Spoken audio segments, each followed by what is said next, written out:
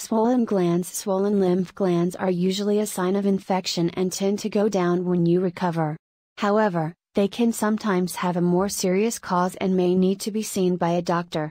Lymph glands, also called lymph nodes, are pea-sized lumps of tissue that contain white blood cells. These help to fight bacteria, viruses, and anything else that causes infection. They're an important part of the immune system and are found throughout the body. The glands can swell to more than a few centimeters in response to infection or disease. Swollen glands, known medically as lymphadenopathy, may be felt under the chin or in the neck, armpits, or groin, where they can be found in larger clumps. Many different types of infection can cause swollen glands, such as a cold or glandular fever. Less commonly, swollen glands may be caused by a non-infectious condition, such as rheumatoid arthritis or even cancer. Speak to your GP if you have swollen glands and they haven't gone down within a few weeks or are getting bigger. They feel hard or don't move when you press them. You also have a sore throat and find it difficult to swallow or breathe. You also have unexplained weight loss, night sweats, or a persistent high temperature fever. You don't have an obvious infection and don't feel unwell. Diagnosing the cause of swollen glands. If necessary, your GP may request some tests to help identify the cause of swollen glands. These can include blood test, an ultrasound scan, a computerized tomography, CT scan, a biopsy where a small sample of fluid is taken from the swelling and tested. Common causes of swollen glands. Swollen glands are usually caused by a relatively minor viral or bacterial infection, including a cold, tonsillitis, glandular fever, a throat infection, an ear infection, a dental abscess, cellulitis, a skin infection. The glands in the affected area will often become suddenly tender or painful. You may also have additional symptoms, such as a sore throat, cough, or fever.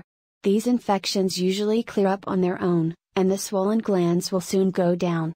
Less common causes of swollen glands. Less often, swollen glands may be the result of rubella, a viral infection that causes a red-pink skin rash made up of small spots. Measles, a highly infectious viral illness that causes distinctive red or brown spots on the skin. Cytomegalovirus, CMV, a common virus spread through bodily fluids, such as saliva and urine. Tuberculosis, TB, a bacterial infection spread that causes a persistent cough. Syphilis, a bacterial infection usually caught by having sex with someone who is infected. Cat scratch disease, a bacterial infection caused by a scratch from an infected cat. HIV, a virus that attacks the immune system and weakens your ability to fight infections. Lupus, where the immune system starts to attack the body's joints, skin, blood cells, and organs. Rheumatoid arthritis, where the immune system starts to attack the tissue lining the joints. Sarcoidosis, where small patches of red and swollen tissue, called granulomas, develop in the organs of the body. Treating swollen glands. When an infection causes swollen glands, you can help to ease symptoms at home.